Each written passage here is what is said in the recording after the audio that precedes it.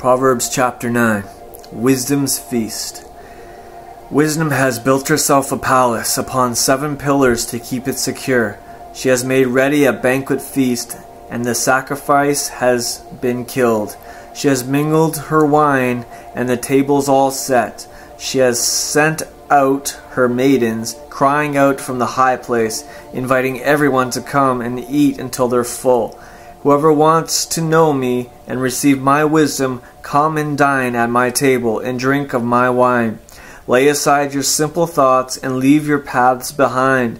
Agree with my ways, live in my truth, and my righteousness you'll find.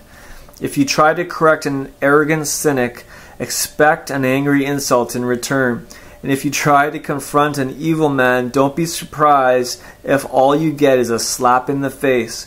So don't even bother to correct a mocker, for he'll only hate you for it. But go ahead and correct the wise, and they'll love you even more. Teach a wise man what is right, and he'll grow even wiser. Instruct the lovers of God, and they'll learn even more.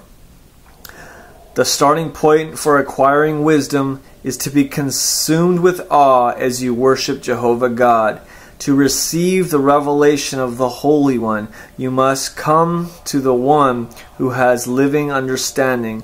Wisdom will extend your life, making you every year more fruitful than the one before. So it is to your advantage to be wise, but to ignore the counsel of wisdom is to invite trouble into your life. The spirit named foolish. There is a spirit named foolish, who is boisterous and brash. She's seductive and restless, and there she sits at the gateway of the high places.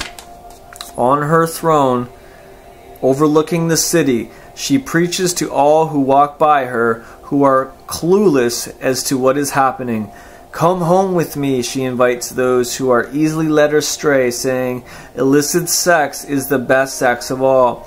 Our secret affair will be sweeter than all others.